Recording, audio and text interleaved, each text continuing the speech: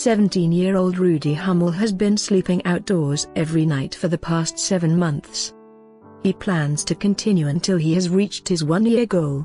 Through this unique project, Rudy wants to test himself and also raise awareness about the difficulties that the homeless face.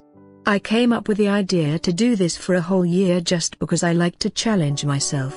But now it means more than that," he said. "I've got a couple of organizations picked up that I want to try and collect money for, to donate to. Trying to turn this into a fundraiser." The high school junior from Hermantown, Minnesota said that he has always loved camping and spending time in the outdoors. His initial plan was to sleep outdoors only during the summer, but then he just kept going. "Geez, this has not been hard enough," he said. At first Rudy slept on a platform in a tree in the Hummels' backyard that he had built with his dad. When winter, he piled up snow with a shovel in the backyard and hollowed it out to create a small bedroom.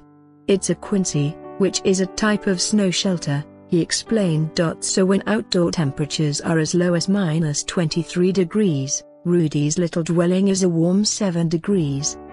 He also makes sure to put on piles of warm clothing, as many as 3 pairs of socks, 3 layers on his lower body and 3 to 6 layers on his upper body. He chooses only synthetic cow fleece materials because cotton could hold the moisture next to his skin when he sweats and that might make him cold.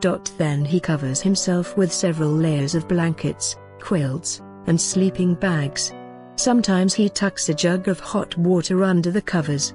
I'm not sure how this translates to a homeless experience, but I suppose you'd have to give the kid credit for trying.